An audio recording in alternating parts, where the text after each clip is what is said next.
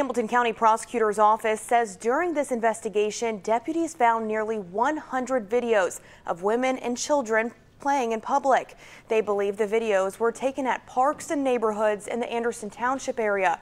While it's strange behavior, the prosecutor's office says taking those videos isn't illegal. You feel kind of violated and you're really scared. Patricia Kelch brings her granddaughter to Anderson Township parks often. She was surprised to hear a local man may have been taking videos of them without their knowledge. I let her go from front to back of the park, and I'm not always there watching her.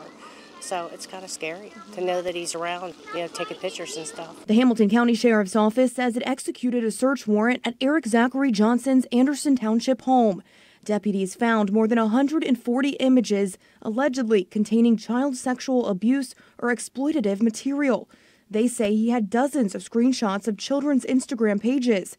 He could face 77 years in prison if convicted of pandering sexually oriented material involving a minor. But investigators say he also had 100 videos of women and children playing at local parks, which isn't a crime. When you go out in the public, you really lose your ability to insist on any kind of a right to privacy. First Amendment attorney Jack Reiner says there are exceptions in some cases. If that photo or photograph gets used in some sort of commercial setting, that's a different story. Then you can object and get it taken down or get compensated for the use of it. But he says that doesn't seem to apply in this case, and the people in those videos may never know it. Just the thoughts that they can come out here, take videos of women and children, it's quite frightening.